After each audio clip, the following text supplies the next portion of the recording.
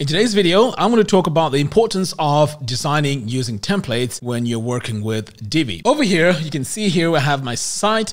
If I scroll up here, it has this shrinking header here, and any links that I add to this are going to be added here. It has all the colors, everything is all in place. And if I scroll all the way down here, I also have a footer which has links to my other pages and also links to my social media and also a phone number here if anyone needs to get in touch with me. And one of the most important things here is also when I, let's say, try to search for something like, let's say, watches, this search result here is designed in the actual template, because if you don't use this, normally the results does not look, or the results page does not look really, professional. So it's very important that, this page has to be designed in the actual template. Now, let me show you something else as well. So let's say you try and search for a page that does not exist. So I'm just going to add some gibberish here. And this is a custom page, which is our Era 404 page, which was also designed in the template. So what I'm going to do here in this video is to show you where to actually build these templates and how you can actually do it for your own website. But of course, if you don't really want to go in and learn how to do this, I have this template, which I've actually been showing you. It's called the Genesis template. It works with Divi themes. I actually have it on sale for $7. So if you're interested in this one here, the link to that is in the video description below. And also, if you're brand new to designing websites with Divi and you really want to take your web design skills to the next level, I also have a course which you have access to if you buy Divi using my affiliate link. Links to that in the video description as well. So first of all, when you log into your WordPress admin dashboard, you want to come over here to Divi and then click on Theme Builder.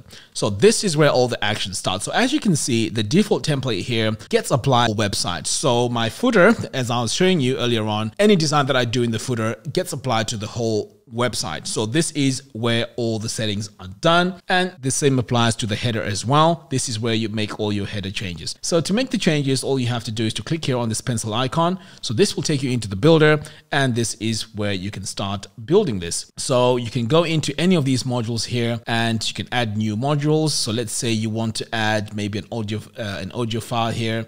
You can just do that by adding all your modules. And once you add everything, so let's say I'm going to save this. And I know this doesn't look really nice, but let's say I save this, exit, and I save all changes. And now if I take a look at this footer on the site and I scroll all the way down to the bottom, you notice that we have this here on the bottom. And if we do go to a contact page, let's go to our contact us. You notice that this has been applied pretty much throughout the whole website. So any page that you add onto your website is going to have all the changes that you're going to have in your footer. So this is one of the major advantages of designing using these templates. Now let's move on to the next item. So let's say you want to add a custom 404 page like the one I showed you earlier on in the video. This is where you'd add it. So if I click here on this pencil icon, in fact, if you want to add a new item, all you have to do is to click here on this plus. So this will take you to all your templates that you have access to on your website. So for example, this is the 404 page. You can just click here on 404 and then it brings up this. And then all you have to do now is to click on this pencil icon. It takes you into the design of this page. So let's say I'm not happy with these colors. I can just go in here, go to the background, make changes to it, and this gets applied pretty much to all my results of my 404 page. So once I save this, every time someone goes to my website and the page doesn't exist, they are going to see this 404 page. So it's very important that you design these pages right from the get-go before you actually start designing your website, because this is what's going to make your website look professional. So the next page, which is very, very important, is the search results page. So when someone searches something on your website, you want them to have these results presented to them in a beautiful way. So this is the page that you need to actually beautify before you actually start designing your website. So again, if you come over here, click this little icon, you can come over here and really refine every single design on this page. So you can see here I've added this background color, and also here you can adjust the size of the text and also the color to match your colors on your color palette. So this is also why it's important to come over here and design your search results page.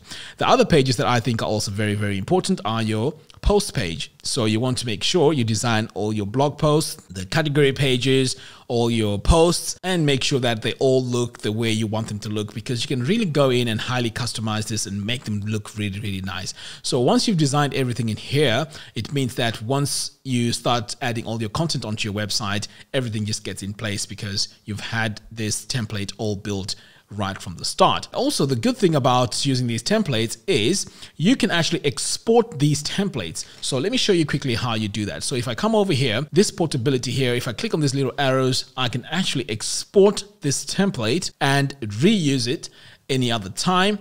And if I need to import another template here, I can just come over here to portability, click on the import tab, and then I can just navigate here and look for my file. So let me just demonstrate this in real time. So if I come over here to this link and choose my file here, you can see this is the Genesis template. Let's say this time around I need to use the light mode. I can just select it here, click on open. So this is going to override the default template, and then it will import override existing assignments. That's great. So I'm going to go ahead and import. So what's going to happen now is it is going to take over pretty much what was there and still keep these old items there. So now if I click on save changes and I come over here and refresh, you can see now I have a different style footer, and my header here is not dark anymore. It is now light. So this is how quickly you can import, export all your layouts. So this will save you a lot of time. And not only that, it will make your websites look really, really, really professional. So this is something that you can now do in Divi 4.0. If you're interested in learning more about designing websites using Divi, I have a web design formula course, which is pretty much everything that you need to know about designing websites using Divi. The link to that is in the video description below. You also have access to that course absolutely free if you buy Divi using my affiliate link, and you can also get access to my Genesis template. All right, guys, that's all I have for you in today's video. Thank you very much for watching, and I'll see you in the next video.